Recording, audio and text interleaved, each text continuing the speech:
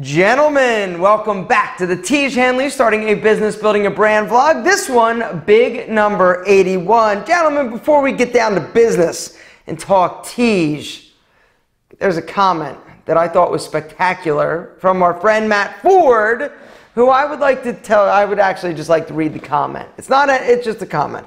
He says, after following Alpha for years, I finally decided to give Tiege a try this past week. If Alpha recommended a product, I pretty much trust him and try it out. Well, thank you. I appreciate that. Because there's some that think I have sold out to the advertising devil. I have not. I only promote great products. And if it's my product, you know it's going to be spectacular. Because it's my name. It's my reputation on the line. It's paid off time and time again. All right, but I was totally unprepared for how amazing Tiege Hanley is. Most people are unprepared. After 48 hours of using it consistently, my skin already is looking and feeling much better. This product is freaking awesome, the real deal. Thank you, Matt. This is what I've been trying to say. This is what I've been screaming from the rooftops.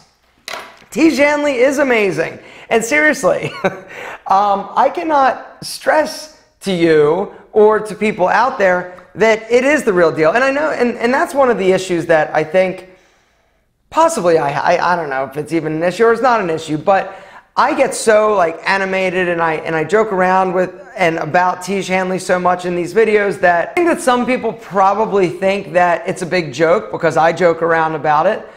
And it's a shame because they are actually missing out on having better skin. It's not like it could work. It's like this stuff works. If you're not doing anything for your skin by using skincare, whether or not that's eye cream, serum, scrubbing, exfoliation, washing, I mean, you know for those of you who use Tiege Hanley that your skin, after you get done exfoliating and washing it, it feels different. It looks different. You glow. It's not like something I'm making up. It's just what happens because you're finally giving your skin nutrients and all the product that it actually needs to do what it does best and for you to look amazing. But what I would like to do, actually, before I get into questions and stuff, give you a little update. There's not much of an update.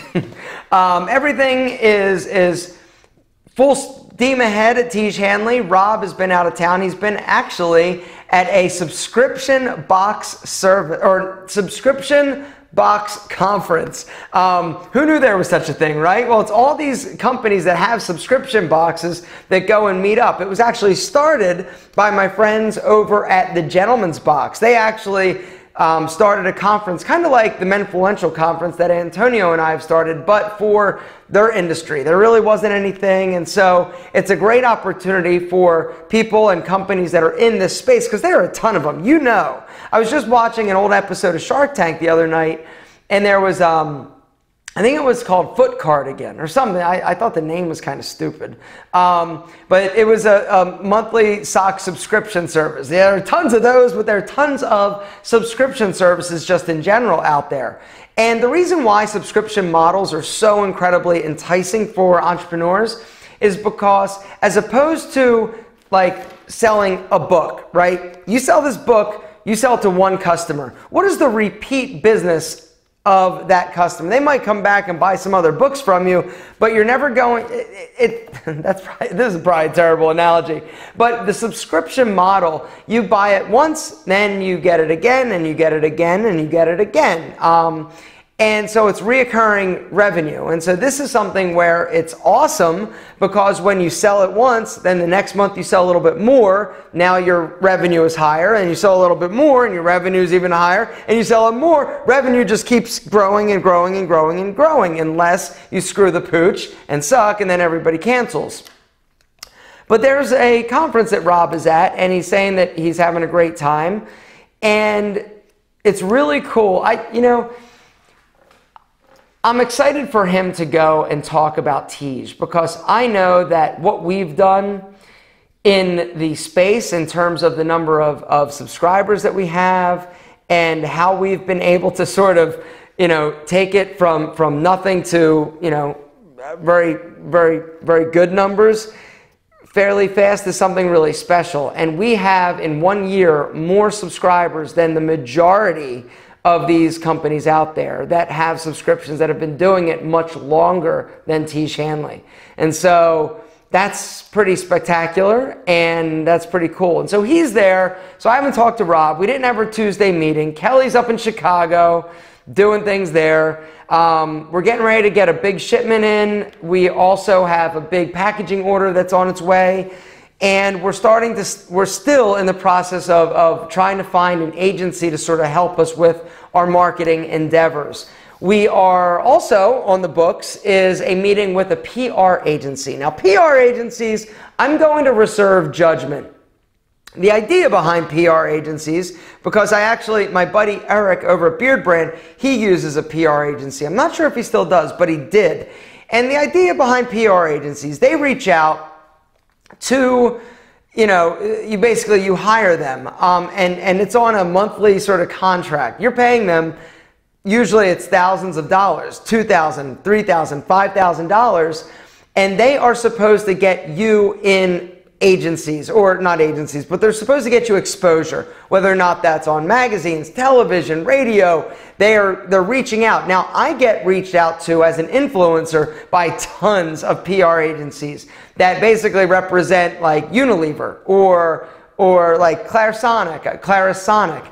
There's the Alpha brush thing, a scrubbing thing, where they would reach out and be like, hey, we've got this great product. If you're trying to do a feature on whatever, would you possibly include this? We'll send you one for free.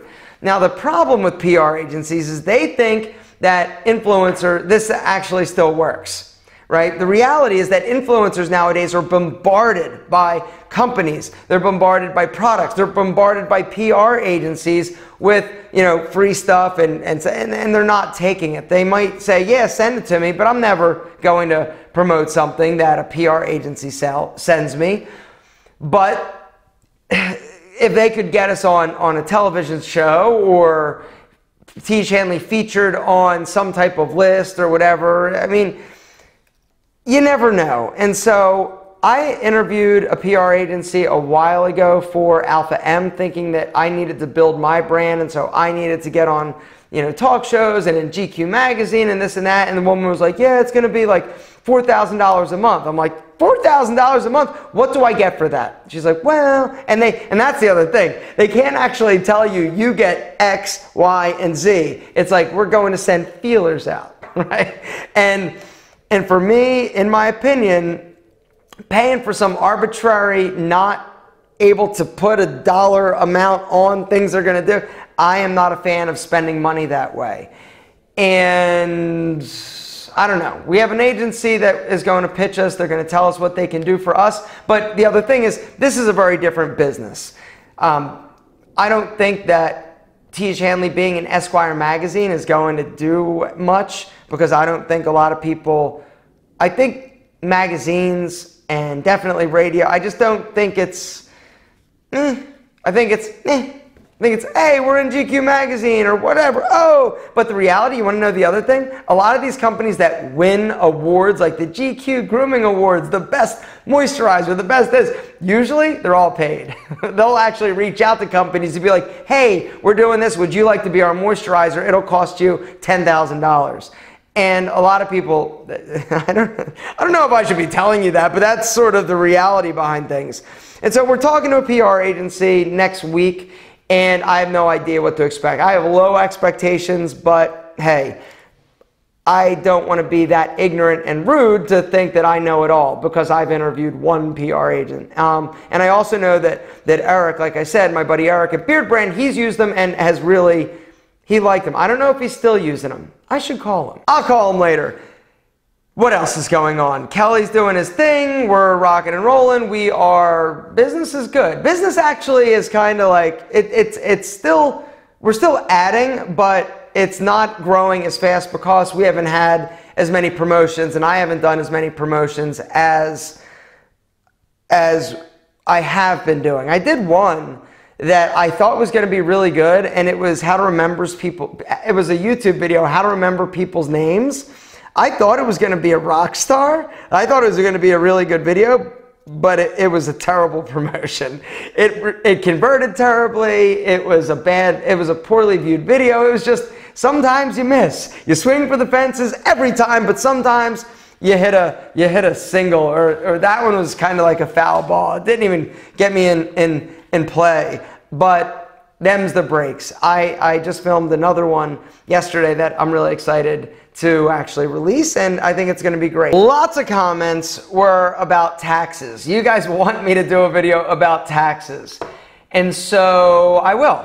I am not an accountant. I am not a tax expert by any stretch of the imagination, but I guess next week I'll do a video talking more about taxes and some of the things that I've faced, some of the things, the nuances about owning a small business and taxes, and I don't know, it'll be all about taxes. So guys, if you've got a specific tax business related question, down in the comments, ask away. And next week we will do the tax episode. But once again, I'm not an accountant. I just will play one on this channel. But yes, lots of comments about that video, and you guys want that. So why not give the men you what you need or what you want?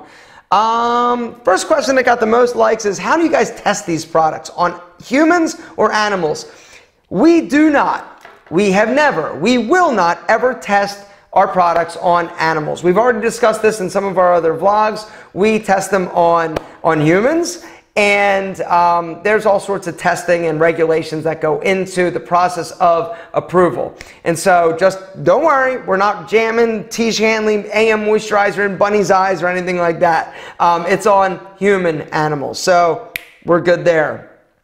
Let's get to a few more questions. I vote yes on taxes. Why do international customers receive a white ugly Tiege box? We've already covered that. The reason: we don't want to raise suspicion or red flags in these other countries, so that if you get a white box, it's a lot less like, hey, what's this? As opposed to just a black box that says Tiege and all sexy. They know. And if the customs agent is like, yo, this is Tiege Hanley, we're charging them $1,000 because it's so valuable. We just want to avoid that. It's for you. Will you ever do a vlog like this for Pete and Pedro? No. Is this where Tiege memes started? I don't think so. Another comment is that they're glad to actually see that this channel has actually real comments. And a lot of people are pretty annoyed at my comment section on my videos. They've turned into nothing but like, who can make the funniest Tiege Hanley comment or meme or whatever, and I get it. I totally get it. But don't worry, it'll wear off, I think. I thought it would be dead by now. It's still going strong. So I'm sorry. But yes, this vlog, one of the reasons why I love it so much is because it is a real conversation. And somebody else commented, I don't have the comment in front of me, but he also commented, he said, hey, it's really cool that you do this vlog even though the views aren't super big on these videos, because literally these videos are getting like 3,000, 4,000 views. My YouTube videos in like a day are like 200,000. But this, honestly, the Tiege vlog, I find more value in terms of being able to talk. And for me, I am an entrepreneur. I just actually filmed the video. I don't know when it's going to launch for my YouTube channel, about 6 steps, because one of the things that some people are actually commenting on my YouTube channel is you should do more business related content. And I've sort of held off. I've done a few videos where I've done, like 10 lessons I learned from being an entrepreneur, and I've done a few business related videos, but they don't do super well in terms of views, because you've actually got to be interested in business or starting a business or what I have to say about business in order to actually watch it. And so that's not really the platform, but this is. But that being said, the other day I was actually thinking, I'm like, I'm going to do a video talking about how to start a successful online business, because I own 8 businesses. When I actually sat down, I always say like I own 5. I don't say, when I actually sat down and counted, I own 8 businesses. Some are good, some are great, some are like probably won't be around in another year. But I own 8. I've had more, like my accessories and stuff like that I've killed because it was just insane that I was stringing bracelets every night. But I tried a lot of things, everything from a membership website to online coaching, to physical products, to apparel, to conferences, to advertising, to an advertising agency. I mean, I've done a lot. And so I do have a unique perspective. And so I actually sat down and wrote out sort of what is the key to starting a successful business. And there are six steps.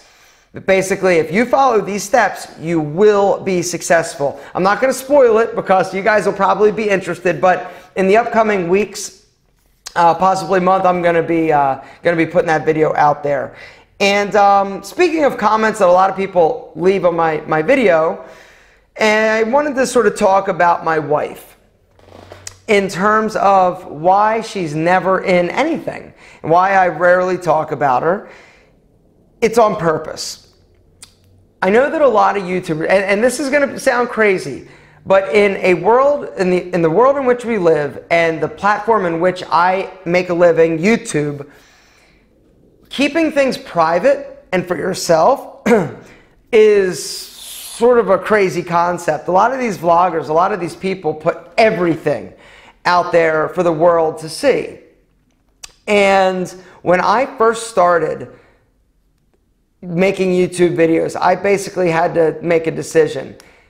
Do I include my loved ones and my friends, my family members in this platform and put them out there for the world to see and destroy? And I decided no. I signed up for the abuse, the criticism, and all the negativity that comes along with starting a channel. But if you're not, like, if you don't have thick skin, it's brutal. Like, it is so, like, like the internet is a nasty place.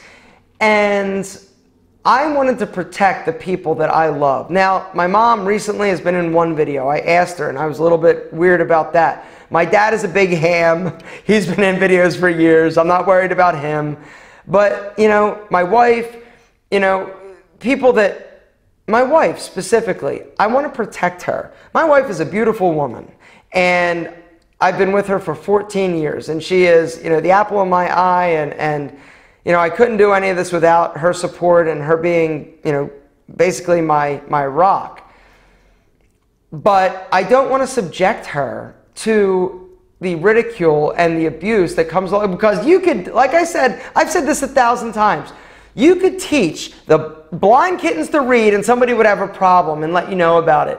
And can you imagine? Women are already, like, you know, and men too. You know, everybody's got insecurities. And if you put yourself out there like this, it's a whole nother level of insecurity and people pointing out your flaws. Like, there are things that I wasn't insecure about that I'm insecure about now after you pointed them out time and time and time and time again. And so I decided that I was going to keep my private life private. And I'm actually really, really happy and proud that I've done that.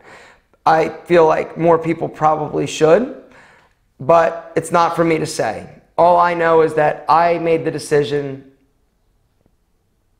to keep some things private. And will that change in the future? I can't say. But I know that I've been doing this now for about 10 years, and she hasn't been in one single video out of 3,500. And so I also don't post, I don't allow pictures to be taken with, you know, the two of us. Like, there's, I put the kibosh. Like, we took a helicopter ride, and the pilot's like, oh, let me take a picture of you two. I put it on Instagram. And I'm like, no. It's literally, I do not allow her to be put out there because I want to protect her. And that's that. And I think it's getting harder. I think that, you know, it's not easy, but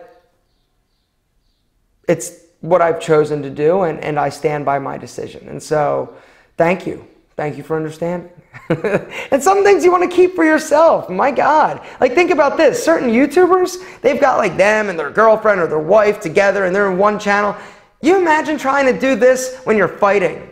Or if you get divorced, what happens then? I mean, it could get ugly fast. That's the other reason. The other thing people ask me is, oh, do you and your wife work together? No, we would kill each other. We are very different people. But I think that's one of the reasons why it works, honestly. And so, yeah, so that's the deal. That's why I keep my wife out of things, and that's the honest reason.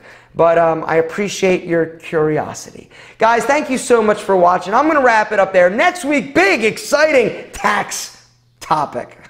In the comments, let us know. If you haven't tried Tiege Hanley, what are you waiting for? We love you. We're waiting for you. We're waiting for that handsome-ass face to enhance it even more. Guys, thank you for watching. Like, seriously, I love doing these vlogs. They feel different, right? They feel better. It's a conversation. It's not me jumping around acting like an idiot. I still act like an idiot, but it's different. Guys, we love you and think you're super amazing.